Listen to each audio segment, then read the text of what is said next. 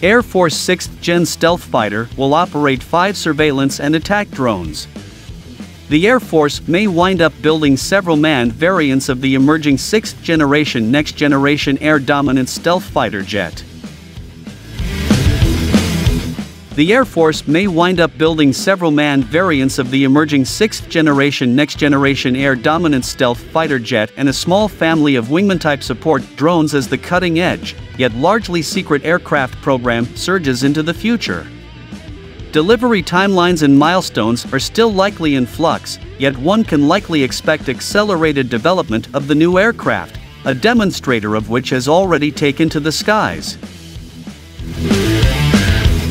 Described as a family of systems, NGAD will consist of a manned stealth fighter platform and a small number of multi-mission drones operated called Collaborative Combat Aircraft, CCA, which will test enemy air defenses, blanket high-risk areas with forward surveillance and deliver weapons, with humans in a manned aircraft performing command and control. The ability for manned fighter aircraft such as 5th generation stealth fighters to control the flight path and sensor payload of multiple drones is fast emerging, if not already here, and the concept is to operate a paradigm-changing next-generation stealth fighter with unprecedented speed, stealth, maneuverability and lethality, which is able to extend and expand its combat functionality by controlling multiple drones. Hunter explained that the NGAD program will adapt and evolve in coming years, depending upon requirements, development, and changing threats. Will there be manned platforms in 2 variants? We definitely want to think that through. The first task is to deliver a manned platform.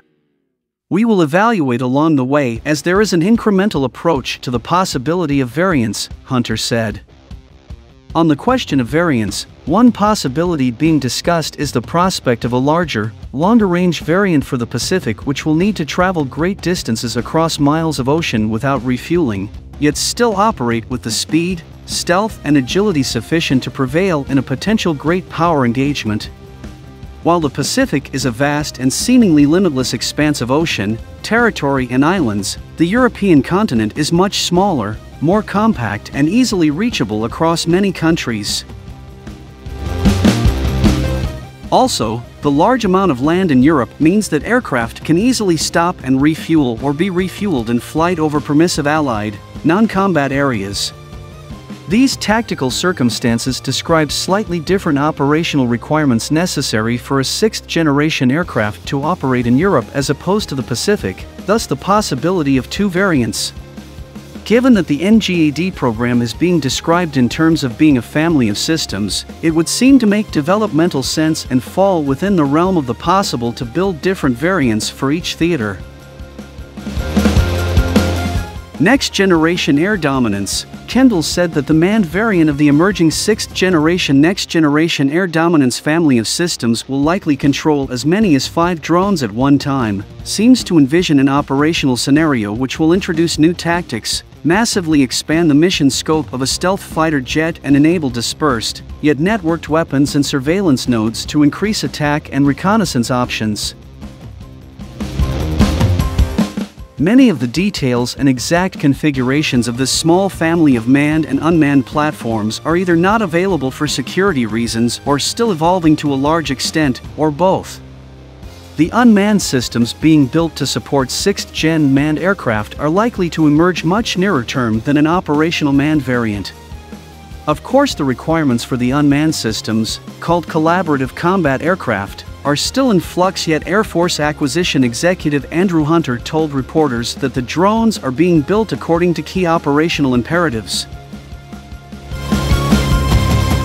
We need an aircraft that can perform operations in denied airspace and make sure we have the ability to establish freedom of maneuver. We've had successful uncrewed platforms going back decades. It's challenging to have a platform able to operate in denied airspace. The drones, or CCAs, will come in various sizes and operate as surveillance nodes and also attack drones performing offensive missions and firing weapons. We need a platform that is affordable so we can get some mass and not something too expensive that we can't afford to lose. We are doing design trades. It needs to be able to assist the mission of the NGAD system, and it will involve a weapons carrying capacity to work with a piloted aircraft. While the manned NGAD is expected to be ready for operations around the end of the decade, the CCAs could be soon, Hunter said. Industry is expanding R&D and ready for an acquisition program. The prospect of multiple, networked CCAs working in close coordination with a manned host plane introduces new tactical possibilities, in large measure because they will be networked to one another as well as to a manned aircraft performing command and control. Controlling drones from the air will reduce latency by not needing to send data through a ground station, streamline time-sensitive data and massively shorten sensor-to-shooter time. An armed forward drone, for instance, could autonomously identify a target, use onboard computer processing and enable a human decision-maker to find and destroy enemy targets from safe standoff distances. Advanced algorithms and AI-enabled data processing can analyze a host of mission variables from otherwise disparate or separated streams of incoming sensor information,